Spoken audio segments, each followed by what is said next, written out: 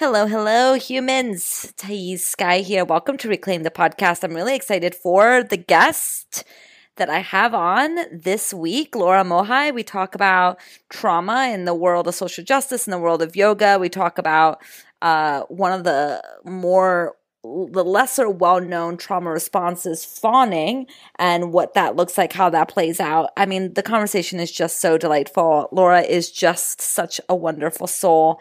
It was a really good conversation. So that's coming in just a minute.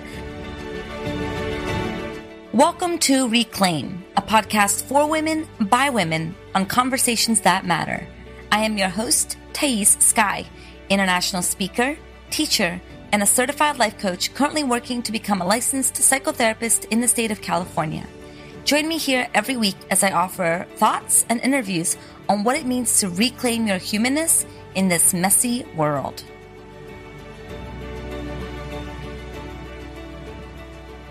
But first, just want to share some really important announcements coming out of Thais Sky Inc. News number one, I have been working really hard to create a ebook for you to download on my website. It's going to be called Reclaiming Worth.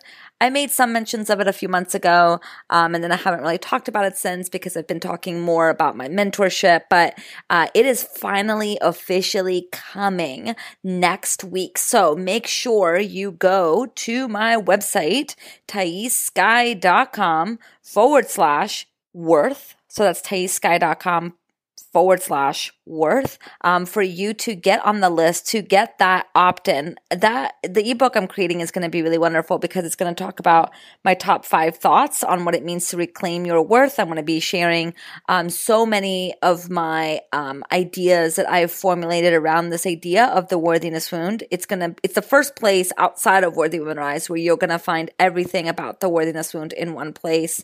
Well, not everything. I mean, that's going to be a whole book coming out soon, 2022. Just kidding. Haven't started writing that, but I do have intentions of writing that book at some point in the future. But this is a really good place to start to get some knowledge and insights about the worthiness wound. I also talk about habits of worth and the ways that you can begin to infuse worth into your life. So go to thaissky.com/worth to get on the list. That's coming out next week. Okay. News number 2, my group mastermind mentorship is now halfway full. So there are 2 spots left for the group mentorship.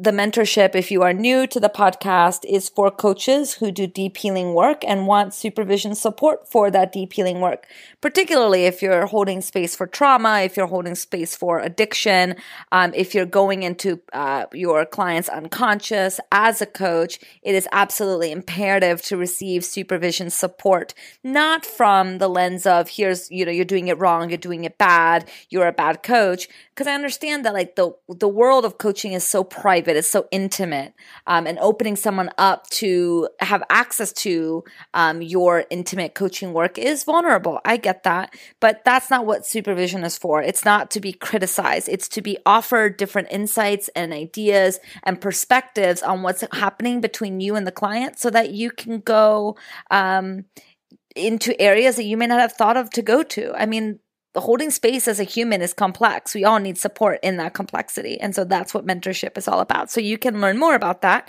at thaissky.com/mentorship, where you can get all the information and you can apply. Okay, let's see if there's any other news. Worthiness season is coming up next, in 2 weeks, I believe. We're going to kick off worthiness season because the next cohort of Worthy Women Rise is going to be open.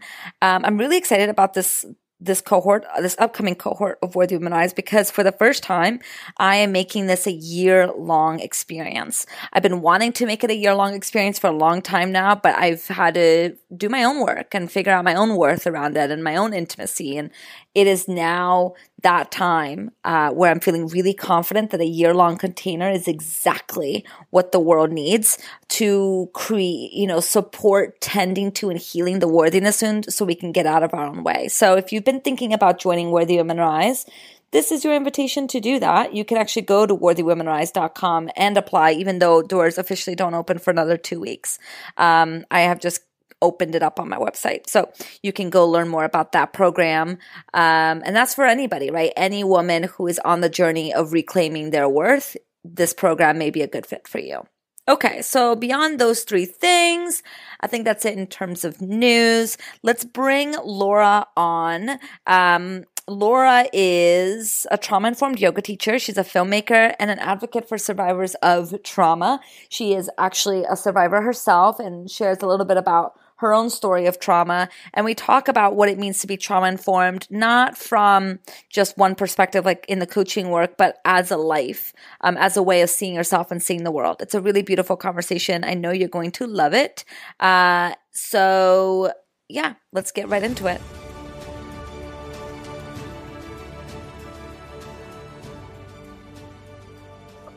Okay. Hello, Laura. Welcome to Reclaim the Podcast. Thank you so much. Thank you for having me. Yeah, I've been really anticipating this conversation. I really resonate with so much that you write on social media. That tends to be where I find my guests is on social media, and like that resonance, that sense of like, yes, this person gets my language. This person gets how the way I see things and can verbalize it in a really beautiful way. And you are one of those humans. So thank you for everything that you write and post and do and share in the world. It's so appreciated. Thank you so much. I really appreciate it. Yeah. So for people who are not familiar with you, just give a little bit of a background on who are you? Sure. So my name is Laura. I was born in Romania. I'm a yoga teacher primarily. I also have a background in filmmaking. And yeah, I'm really, really interested in trauma-informed ways of life and trauma-informed psychology, mindfulness, kind of like emotions, dealing with our emotions, things like that. Yeah, so that's about me. Yeah. What got you? Okay, first let's define, how do you define trauma informed? What does that mean to you to be trauma informed? Yeah, I think it's just like being mindful of how our trauma responses of, first of all, what is trauma, what our trauma response is, and how our trauma responses are showing up both in ourselves and within other people. I would say that that's like the overarching way that I would explain it. Why trauma? That's a silly question, but what connected you to this lens of trauma informed work?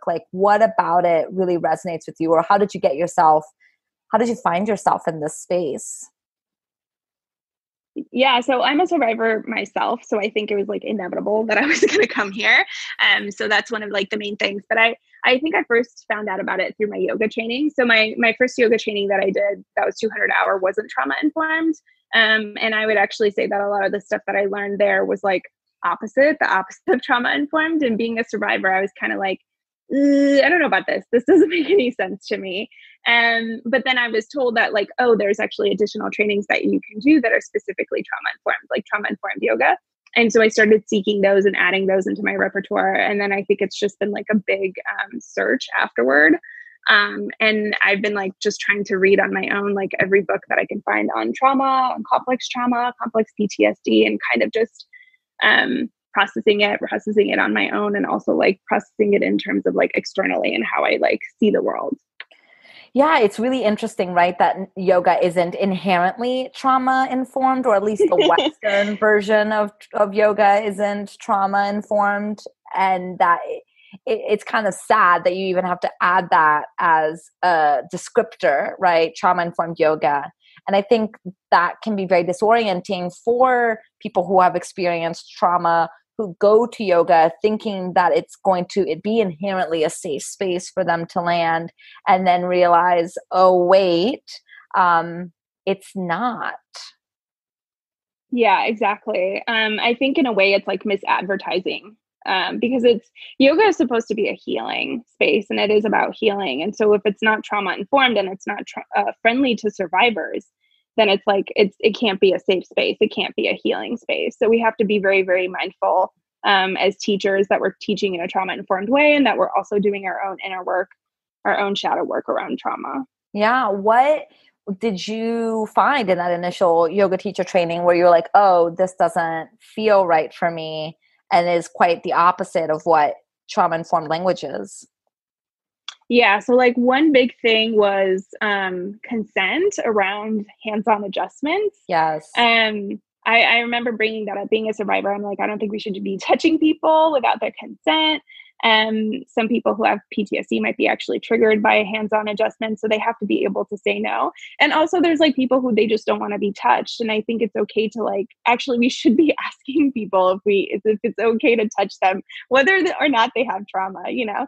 And I remember like bringing that stuff up, and it was actually like I was being met with a lot of dismissal from yoga teachers. And that was quite frankly, for me as a survivor, it was a bit re-traumatizing. I think another thing that I met was a lot of toxic positivity and spiritual bypassing. So, yeah, a lot of like law of attraction stuff, honestly, that was like, oh, you should just ignore your feelings and that's how you'll feel better. You just ignore all of Which your bad does feelings. work, for like a second. Right. A second, but it's not trauma informed. So that was, I would say, spiritual bypassing, toxic positivity, consent. And also I think that like more recently finding out that a lot of like the gurus who brought yoga over to the States were actually ended up being like sexual abusers. There was like that was hidden, Yes. and I think we need to be honest and have a real conversation about that. Yeah, I watched a documentary on Chaudhry Bikram, and everything that I watched in the documentary, that didn't surprise me. And it also is surprising because the narrative is very much that yoga came to the West by these very enlightened individuals, right? And so that's the kind of narrative this is where the complexity arises, because on one level, reverence to yoga as a non-Western practice, right, and as a healing modality and spiritual tradition and ritual that is not Western, and so honoring that, and honoring the roots of that, and not butchering that, like the way we butcher Sanskrit and the way that we butcher the practices of yoga and bastardize it, right, make it Western, holding that complexity with the fact that the men who did bring, not all, of course, but the big names of men who brought yoga over to the West were sexual abusers and have gotten into trouble. Well, some of them have gotten into trouble and have had women come forward and say that what they did was not okay. And that's complicated, right? Like these are all complicated things. And like, how do we hold nuance to both the origins of, but also holding people accountable and responsible for their behavior? Yeah, exactly. You nailed it. It's really, I want to back up because so much of what you said was really potent. And a question I have for you, I'm curious your thoughts on this. In trauma-informed yoga, consent is really a big deal, particularly touch. And we also know that a trauma response tends to be fawn, which for those of you who are listening, fawn is a nervous system response. It's people-pleasing behavior, but from a nervous system response. Correct me if I'm missing something, Laura. So how do we ground in in giving consent in a situation where we may feel pressured to allow the yoga teacher to touch and not wanting to be difficult, not wanting to be that person that gets kind of the special treatment, if that is our nervous system response? Yeah, that's an excellent question. So I feel like I kind of answered this for myself through trial and error as a teacher. So at first, when I started, I think I was just asking people verbally. So I would be like approaching people and asking them, may I give you an adjustment? And they can say yes or no. Or I would ask everyone at the beginning of class to like close their eyes for a minute. And if they didn't want adjustment, to like cross their heart. And then I would kind of memorize who didn't want adjustments. And then that would be in a discreet way because everyone had their eyes closed. Yeah. Sometimes that could be tricky when you have bigger classes because it's just hard to remember like, oh, what was their placement? Like, where were they? So I actually think that my favorite way of asking for consent are using consent cards. Yeah. Which like are these little coasters basically, and they have yes for hands-on adjustments or no. And that way I feel like that's actually a lot less pressure. And because it's discreet, people don't have to actually use their voice or say anything. They don't have to draw attention to themselves. And it's at the top of their mat. So I can always kind of just check before I come in. If it says no, I just won't give an adjustment. If they have it to yes, I usually we'll get double consent. So I'll still ask again, and I'll try to make it more specific. Like, can I give you a shoulder adjustment? Can I give you this adjustment? So that people can say no, because sometimes like they're open to adjustments in general, but they're like, oh, I actually don't want a shoulder adjustment on my right shoulder because I have an injury or something like that. Yes, I love that. And as you were talking, I used to be a yoga teacher. I don't know if you know this, but I used to be a yoga teacher, and the yoga studio that I taught at, I have a dear friend who has brought trauma-informed yoga to the studio, and she started instilling these cards and little rocks. You put a rock on your mat, or you put it underneath the mat. And I just find that is so innovative. And I wish that I had that when I was practicing more devoutly, because especially in studios in New York City, where there's like 100 people, and it's these huge packed classes. And I used to go, and there used to be such a rush to go to these big classes, but these teachers don't know me. They know nothing about my body. And particularly like the male teachers or the male students that would go around and do the adjustments while the teacher teaches. Like, I wasn't comfortable with that. I don't know you. I don't have a relationship with you. And been able to put something on my mat would have just been so wonderful. And I hope that these yoga studios now are doing that, because I haven't gone in a long time. But I love that has landed right for you, because as I was listening, I was like, yes, I remember that. And I love that. And I think that that's such a great way to not have to tell an authority figure no, because that's really confronting for people. A yoga teacher, a teacher is an authority figure. And even if we don't want that power dynamic, it is inherent in the relationship. And knowing that people are going to have a hard time standing up or saying no. Some of them won't have that issue, and some of them will. And being able to have space where all those people are welcome is important. So I love that. Yeah, I completely agree. And I will say that I have noticed, so I've tried stones, I've tried coasters, I've tried like verbal consent. I've also tried just not giving adjustments. And some days I'm like, I'm not in the mood. So I'm like, I'm no adjustments today for anyone, or if I'm like getting over a cold or something like that. But the reason that I like the coasters more is because I've noticed that there's more people saying no. And it's like there's something about the coasters that make people more comfortable or more safe or more assured to saying no. So that's how I know it's probably the best way. Yes. Or if you're working with like specifically, like, this is what I'm talking about is more like public classes where you're going to get a mix of like survivors and non-survivors. But if you're working specifically with survivors, hands-on adjustments are not recommended.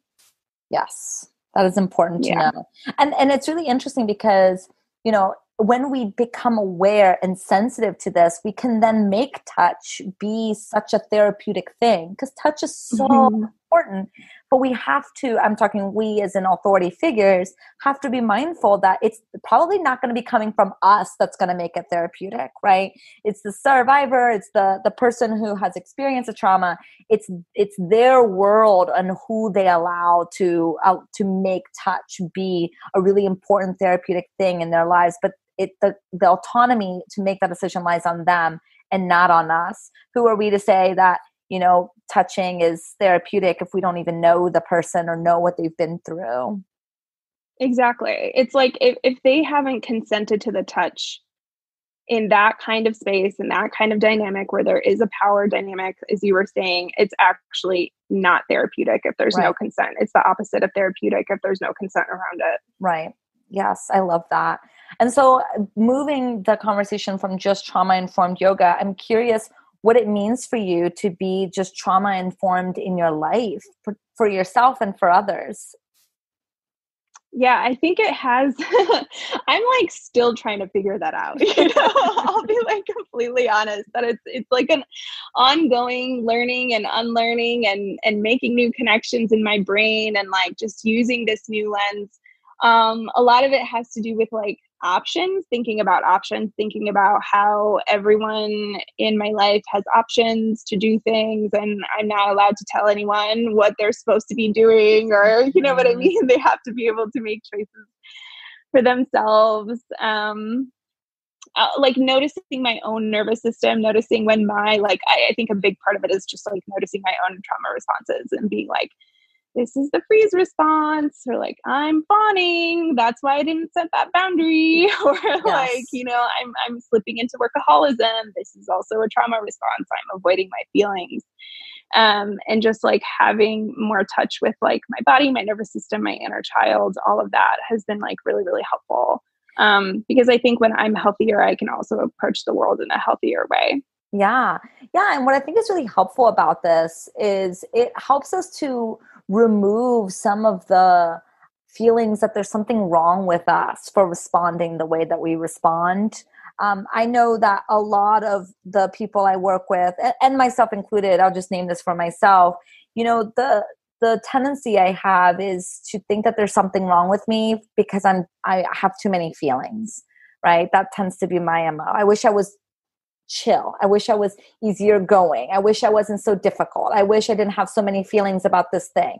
This is particularly true when attending like family type events, whether it's my family or someone else's family, where there's some obligation underlying the relationship. Like you have to stay, you have to eat a certain way, you have to do things in certain ways.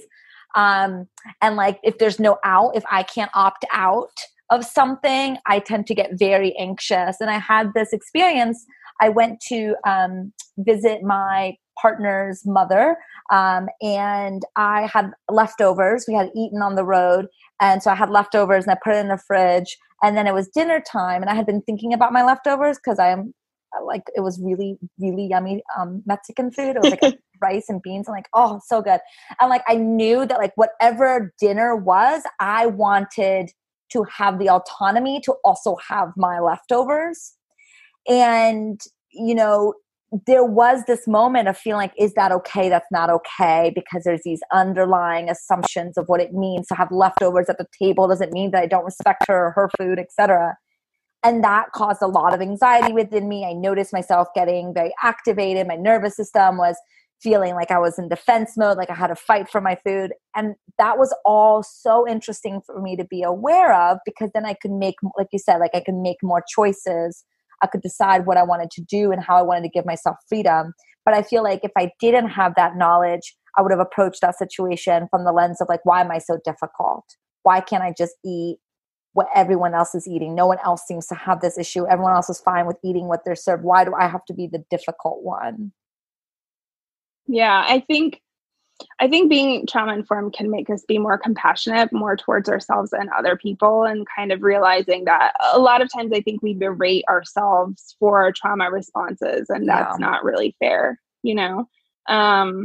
Like I know that freeze is one of my trauma responses, and I just get like sleepy sometimes. Like if I get overwhelmed, my body's like, it's time for you to take a nap, Mm-hmm. But I think that sometimes that kind of a response is often interpreted as laziness, you know? Um, and it's like, it's actually not laziness. It's actually just being too activated or being too overstimulated or too emotional, and kind of like your body just getting like a little limp and sleepy. So like, that's just an example. But I think like knowing your trauma responses can help us both be more compassionate towards ourselves, but also hold us accountable too.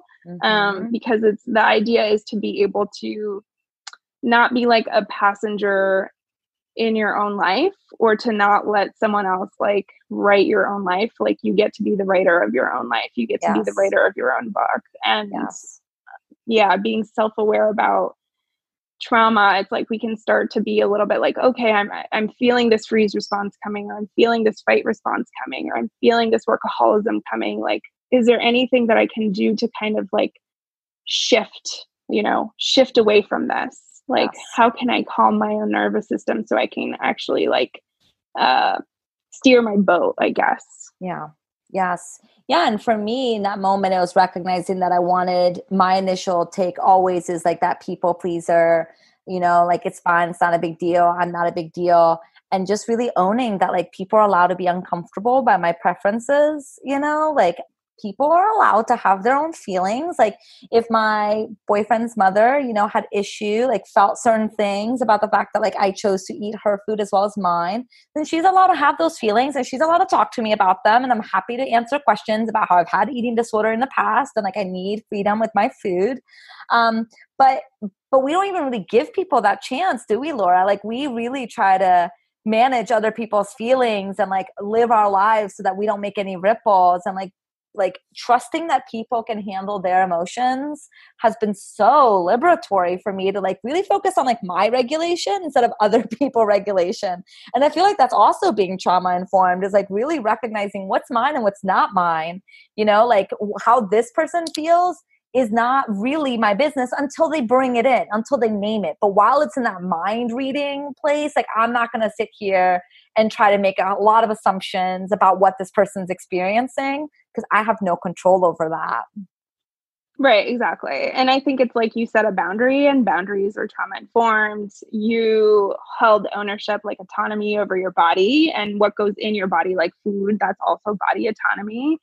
And, you were like, no, this is my body autonomy. This is what I'm eating. And, does it cause somebody to feel some type of way? Yes, but that's also not yours. Yeah. Right. So because you didn't do anything wrong, all you did was set a boundary and you asserted your bodily autonomy. So, yeah. So, a lot of questions I get is around the idea of fawn, because this is a relatively newer of the fight, flight, freeze F's.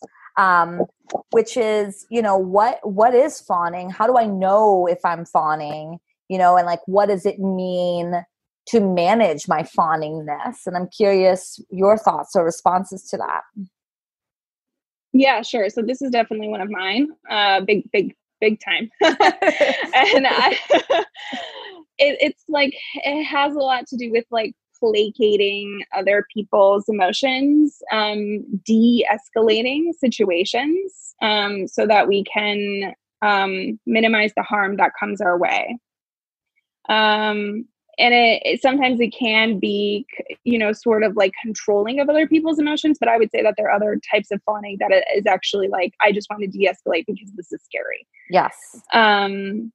Yeah. So it's and I think the biggest thing is to be aware of it when it's happening, to realize, and actually another like simple way to think about it is that fawning is very like excessively others focused. So it's good to be like balanced in terms of how much time we think about ourselves, our needs, our boundaries, and also how much time we're like thinking about other people and their needs and boundaries and things like that. And I think in all relationships, especially intimate relationships, it's important to have a balance, right? Like, we have to think about ourselves, our emotional needs, what we want, what we need. We also have to think about like, is my partner happy too? Like it's just a balance. It's a balancing act. Like thinking too much about ourselves and disregarding our partner would not be good. Thinking too much about our partner, but not enough about ourselves is also not good. So both of these are two different imbalances. I think with fawning, there's a tendency in relationships to always be focused on other people, other people's happiness, other people's emotional needs, other people's boundaries, but not enough on one's own boundaries and your own emotional needs. Yeah. I tend to equate fawning with like what dogs tend to do when you hit a dog. And like, I hate the visual, but it is such a powerful, I know, but I think it also offers like people really powerful perspective of like, you hit a dog. It's obviously not all dogs. Some dogs get, bite you back, but most dogs have been trained to at least, fawn, where they put their tail between their legs and they actually come closer to you, which is such an audacious move, isn't it? Like, here's a human who's clearly shown that they are willing to hurt this animal, and the animal moves closer towards the perpetrator. And puppy dog eyes, ears back, tail between their legs. Sometimes they flip over and show their belly. It's essentially saying like, I'm not going to harm you. Please don't harm me. I'm nice, I'm sweet, I'm kind, I'm innocent, I'm naive, please don't hurt me. And I think that, we can watch humans do similar things to each other. And it's also equally heartbreaking when you're watching fawn in action, because you can just tell, you can just watch this person completely lose their power, lose their sense of self, lose their fullness, and they become this kind of shriveled in that moment, right? There's this shriveled, small, complacent, individual who's like, please don't hurt me. And it's really painful of a dynamic. It's painful to watch. And it's important to know when that plays out within ourselves so that we can really take good care of ourselves and find other ways to respond so that we can be grounded and not necessarily have to acquiesce to somebody else. Yeah, totally. I totally agree. And I think that metaphor, image, or analogy about the dog that's in the kind of, way that they're trained is pretty right on. And sadly, a lot of folks who were on the receiving end of a lot of childhood abuse and childhood complex trauma can also develop as fawns. Yeah. So I think that being aware of the fawn response when it's popping up is really important, but so is doing like the really, really, really deep, complex trauma and trauma work, trauma therapy. Because it's like, if that part isn't being addressed, then the root of it isn't being pulled out. And if the root isn't being pulled out, it just kind of keeps growing back up like a weed. Yeah. Yeah. Well, I really appreciate you sharing, that kind of trauma-informed lens, because I think that kind of perfectly ties into something that a conversation I've been watching you have a lot recently.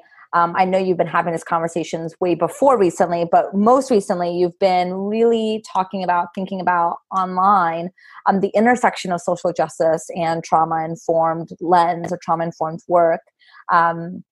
And like, what does it mean for us to be navigating these really complex conversations from a trauma-informed space where we can hold our humanity and the humanity of others?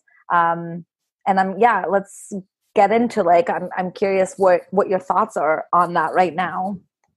Yeah, sure. So right now we don't really have like a blueprint for trauma-informed social justice or trauma-informed activism or trauma-informed allyship, but that is something that I'm hoping that we will have. And I think we need to keep having conversations with each other. And I'm really, really interested in this piece of it. And I feel that I'm very, very ready for it. I'm not sure exactly what it's going to look like. I don't have all the answers, but I can say for sure that trauma is an intersection, and I think it needs to be seen as an intersection, definitely complex trauma, but simple trauma as well. I also think that another big piece to it is that white supremacy is traumatizing. Patriarchy is traumatizing. And so an effective white supremacy and an effective patriarchy is trauma for people of color and women respectively. But I would also say that white people who are white supremacists, especially when you go back in the history, they traumatized people of color in order to kind of put them into submission. And I think that men do this as well. They traumatize women in order to get their submission. And it goes back to that fawn response or freeze, because when you're freeze, you're collapsing. And freeze is sometimes like when your body actually can't make it. If you're still in fight or flight mode, your body is still kind of fighting for itself. But if you're in freeze mode, then it's like your body has actually completely given up. Yeah. And it's really, really sad. And so if white supremacy is traumatizing and uses trauma as a tool to subjugate, and if patriarchy is traumatizing and it uses trauma as a tool to subjugate, how can our activism and social justice be trauma-informed? That's the question. Yeah. Yes. And I have here a set of slides that I want to read. I wonder if you've probably saw it, but I think it's just really important to ground ourselves in this. It's written by Kay Chang. And they wrote, I think the major difference between a social justice and a white colonial lens on trauma is the assumption that trauma recovery is a reclamation of safety. That safety is a resource that is simply out there for the taking, and all we need to do is work hard enough at therapy. I was once at a training seminar in Toronto led by a famous among therapists and beloved somatic psychologist. She spoke brilliantly. I asked her how healing from trauma was possible for people for whom violence and danger was a part of everyday life. She said that it wasn't. Colonial psychology and psychiatry reveal their allegiance to the status quo in their approach to trauma. that resourcing must come from within oneself rather than from the collective. That trauma recovery is feeling safe in society when in fact society is the source of trauma. Colonial somatics and psychotherapies teach that the body must relearn to perceive safety, but the bodies of the oppressed are rightly interpreting danger. Our trigger and explosive rage, our dissociation and perfect submission are in fact skills that have kept us alive. The somatics of social justice cannot, I believe, be a somatics rooted in the colonial framework of psychology, psychiatry, and other models linked to the dominance of the nation state. Ooh, it gets heady here, but we're going to keep going. The somatics of social justice cannot be aimed at restoring the body to a state of homeostasis neutrality. We must be careful of popular languaging such as the regulation of nervous system and emotion, which implies the control and domination of mind over emotion and sensation, because we are not, in the end, preparing the body to return to the general safety of society. This would be gaslighting. We are preparing the body essentially for struggle training, for better survival and the ability to experience joy in the midst of great danger. In the cauldron of social justice healing praxis, we must aim for relationality that has the potential to generate social change, to generate insurrection. We must be prepared to challenge norms, acknowledge danger, embrace struggles, take risks. And above all, we must not overemphasize the importance of individual work to the detriment of somatics that also prepare us essentially for war. Somatics that allow us to organize together, fight together, live together, love together. Just a couple more. Somatics under capitalism becomes just another psychotherapy trend. It becomes absorbed into the body of colonial healing praxis and loses its revolutionary power.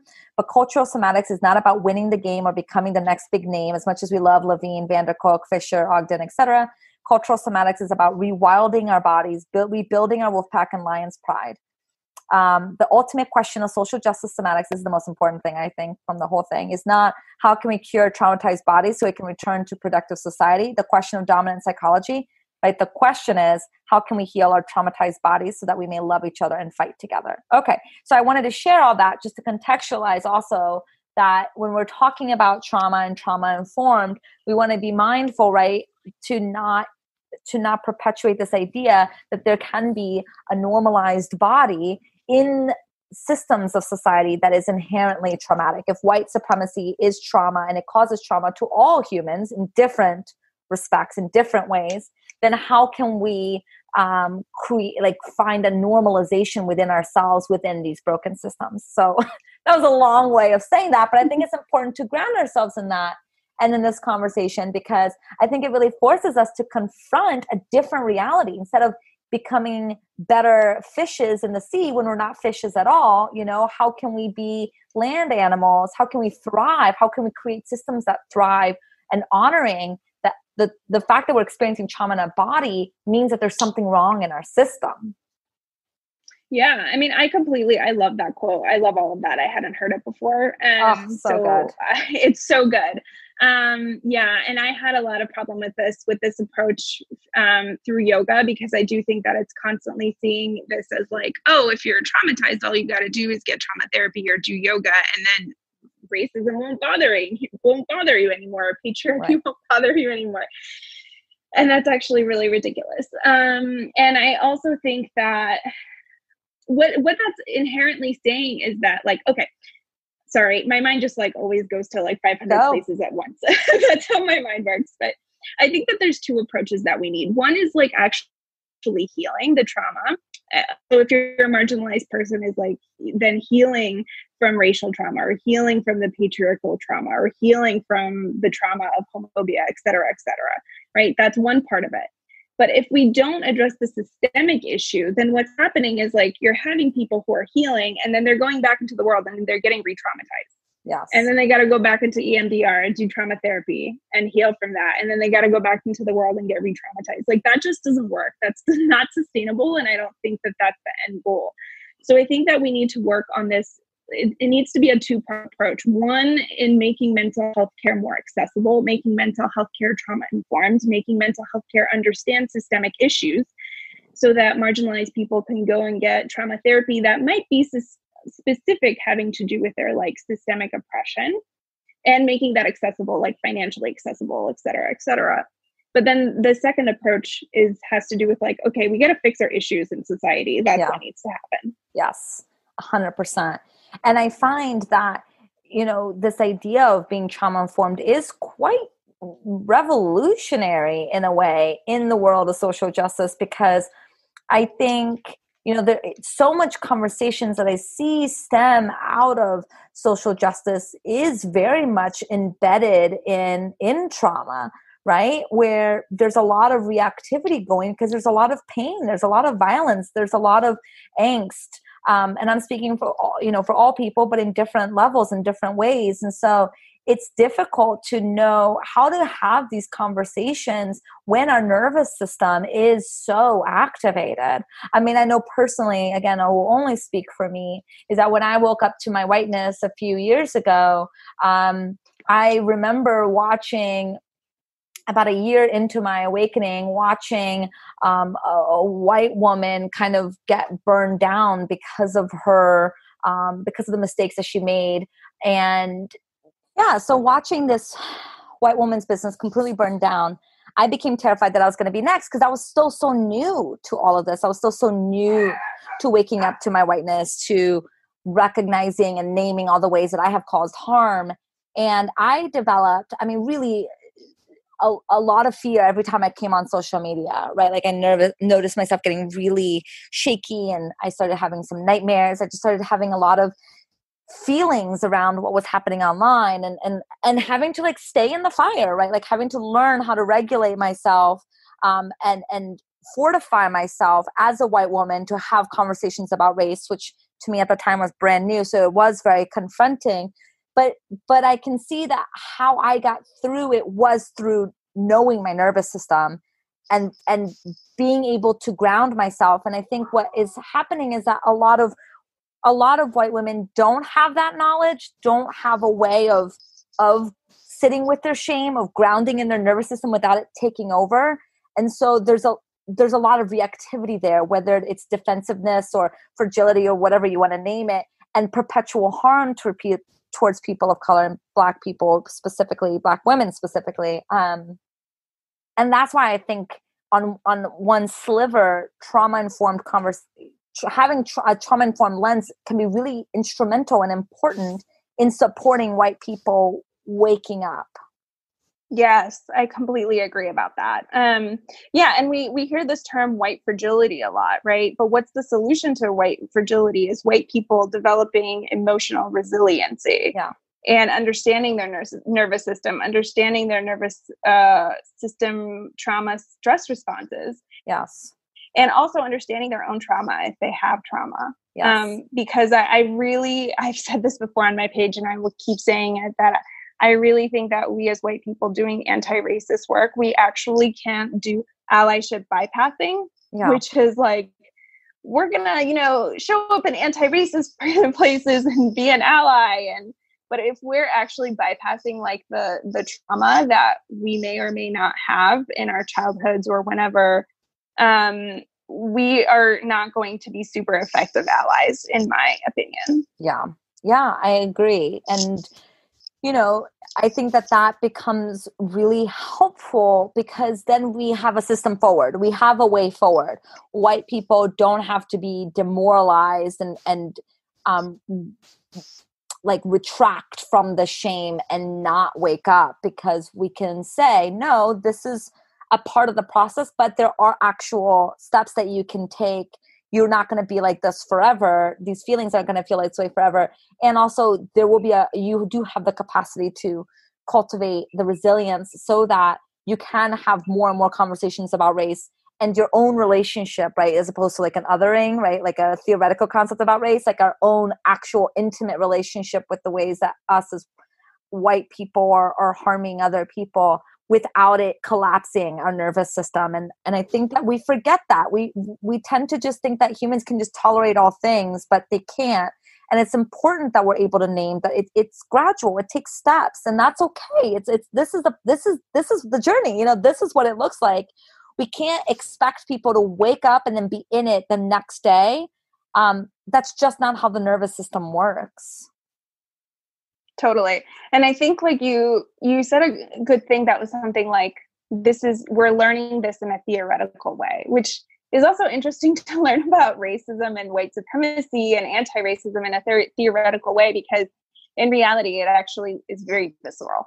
Oh, This 100%. work is like somatic, visceral in the Yes. body when it's bringing up feelings of fear, shame, perfectionism, like emotional flashbacks. Like, some of us may even have emotional flashbacks from our childhood. If we, get yelled at in an anti-racist space, we might actually emotionally flash back to being yelled at as a child or something like that. Yeah, and that's why we keep it theoretical, right? That's why we keep it as a mental construct, because that's much more tolerable than doing the deep somatic work of actually grounding in our own experiences. And that mentalization is a defense. It keeps us from the intimacy of the problem. It keeps us in a state of allyship, performative allyship. It keeps us in a space of wanting to be seen and perceived as a certain way, instead of really grounded in our body and taking action from a profound space of embodiment. Yeah, I totally agree. And I think that, there's systemic change that needs to happen, but I think that there also is like a relational change that needs to happen between how white people relate to people of color on a human to human level. And once we're getting at that layer of it, it is about that intimacy, like you said, like holding space for all of these feelings that show up, holding, not emotion policing people of color, not emotion policing ourselves, not emotion policing other people, other white people as white people, not bullying other white people who are really trying to show up to do the work and putting their best foot forward. Well, so it's a lot. It's a lot that we have to do. Yeah. And I would like to just pause, because you said something that I think some people may not know what it means, but I'm curious what you mean. Like, how would you define emotional policing? Yeah, so emotional policing would be like if a person who is, let's say, a person of color, and they are expressing their authentic pain over their lived experiences with racism, and a white person who is hearing this, they actually can't hold space for their pain, or possibly it's bringing up feelings of shame within themselves. And so then they launch into the unhealthy fight response, which is to emotion police the person of color and being like, you can't talk about this, you can't express your pain. But it's actually the white person's problem, because they can't hold space. They can't hold space for other people's pain, and they can't hold space for their own pain. Yeah. And I think it's really important, like, for white people to understand also, like, power dynamics and the ways in which people who have been systematically, power has been removed on a systematic level. Of course, they're going to engage in all of the tools that they have access to in order to get their voices heard. And we see white people policing Black people. For example, we as in a collective, white people judged, Colin Kaepernick for kneeling. We were like, nope, that's not acceptable. And then, we judged the peaceful protest. No, that's not acceptable. And so at a certain point, louder actions are going to take place. And just like, when you see anyone in pain, the crying, the lashing, the anger is usually not the first step. There's usually so many other things ahead of that that was missed. And so I think it's really important, like you're saying, that white people not judge Black people for how they're expressing their pain. I think that that's really critical, and ground ourselves in like our humanity, that like we wouldn't want anyone to tell us how we can experience our pain or how we can experience any part of our lived experience. So why would we have the audacity to do that for somebody else? Yeah, totally. Yeah, I mean, it goes back to those conversations too about protests and riots and whatever. And it's like, it's not the anger that's the problem. It's the injustice that's the problem. Exactly. That is the problem, the injustice. Yes, exactly. And the ways in which, we are participating without questioning it. That needs to be addressed. And I'm really grateful for so many amazing voices who are having these conversations, both white people, Black people, Indigenous people, people of color. I think that the fact that this conversation, I don't know if you noticed it, but I feel like this conversation is louder than it ever has been. I don't know if it's going to lead to the ultimate changes that we would want to see, but it seems like things are moving, albeit slowly.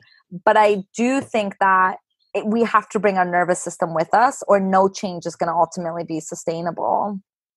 Yeah, I totally agree. And I'd also want to make a point too with like activism, how there is such a thing as activist burnout. And if we're not tracking with our nervous system, we can really just burn out and, collapse, going to that freeze response, and then not want to do activist work for like years, have to take like years to recuperate. And so that's not really helpful. What's more helpful is actually having boundaries, practicing self-care, tracking with the nervous system, saying no. It is okay to say no.